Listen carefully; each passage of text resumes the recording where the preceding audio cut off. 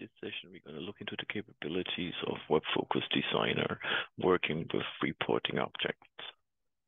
In general, reporting objects exist for a while. You can create a new one under Content, Data, Reporting Object.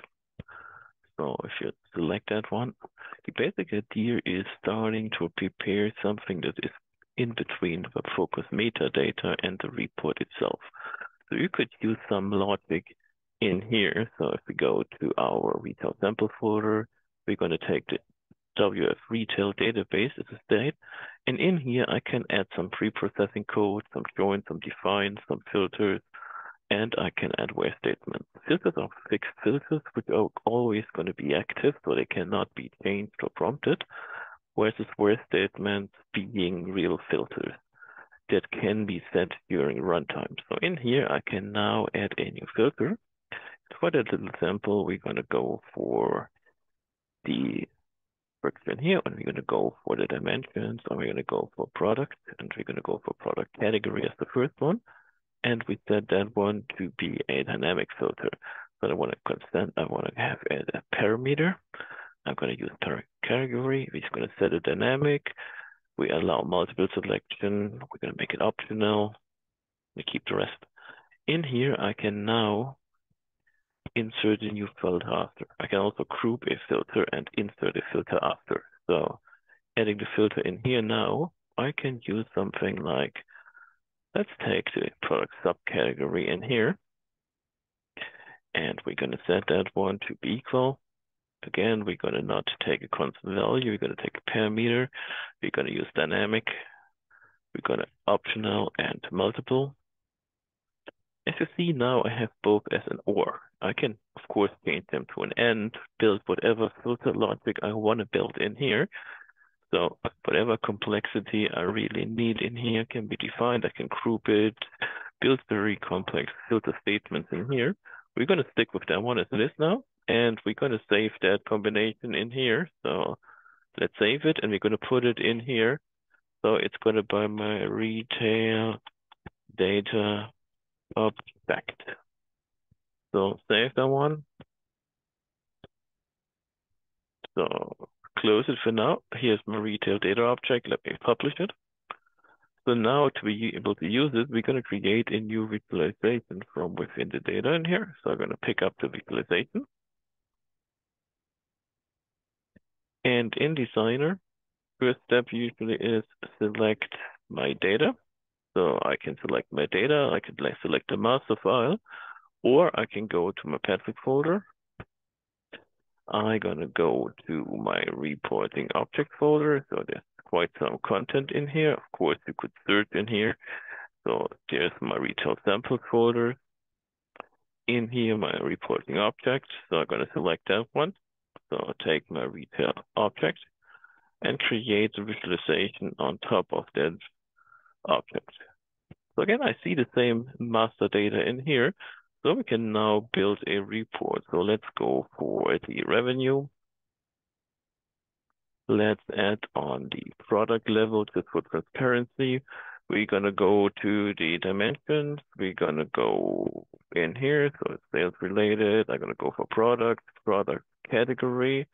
Add that one to the horizontal axis. Go to the product subcategory. Add that one as the color attribute to my chart. So I got my chart. So, okay, let's actually save that one. I'm going to put it into the same folder. So go to the personal content folder, go to retail samples, navigate to my reporting object folder. So that's my designer chart one. So from in here now, let's move on. So I've got my designer chart one. So let's now assemble those visualizations. So we're going to build a page. So we're going to use a very simple designer here. And in here, there's my designer chart. So I'm just going to put it in here. I get a warning that the required parameter is not here. So let's move that one around. Actually, let's move that one over here. Let's move it the way we want to. And as you see, there's the filter dialog. So I can select that filter, and you see my filters. So I can now add those filters to the page.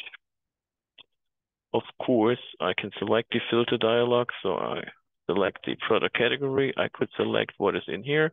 I could, of course, add the all option for both. So I got all in here. So I have all in here. I could, of course, pre-populate it with something. I can set it to something. So I change it. Let me run it. And here's my elements. So as they're not optional for now, I'm going to take camcorders and computers. Works. Remember, we did a OR category in here. So in here, now they are chained, which is not the best solution because that doesn't help for the OR filter. So let's go back in here. So if I look into the elements, I can now see here those elements have a binding. So in here, if I select that one, we've got my elements in here, of course. So in here, I got all the bindings. It's binded to that element. So we can go to the product category, scroll down in here. So in here, we see it's linked to that element. I've got my relational settings in here. So I got all the elements. So in that my sample here, I can, of course, change that filter to whatever I want to change it. So actually, let's go back to the filter, set that one to be optional as well. So change that one. So we're going to add a search control to it. So we're going to add a search control to this element. So we have those elements in here. As you see, I've got a binding in here in my chart. So I have my filters in here. I've got my filters in here. So that's where I can see that those elements are built into the report. So I've got my product subcategory, which I see is in here. So it's a sub-element of the product category here. That's my chaining. So I'm going to unchain that one. So now they work independent from each other. So they're not chained anymore. So let me run it again. So I can now select computers in here. I still see everything because it's computer or any subcategory. So I can now select computer, and I can, for sure, take video editing, and I'm going to take home theater, updated element, and we see we get computers, the full category, and we get those subcategories because they're defined as an overcategory. So actually, keep in mind, building that reporting object gets us more flexibility on defining the filter.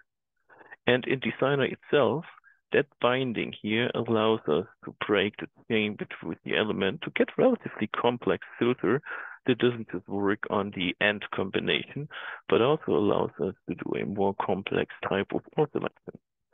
So if you want to see more, feel free to subscribe to the channel, leave me a comment, and hey, see you next time.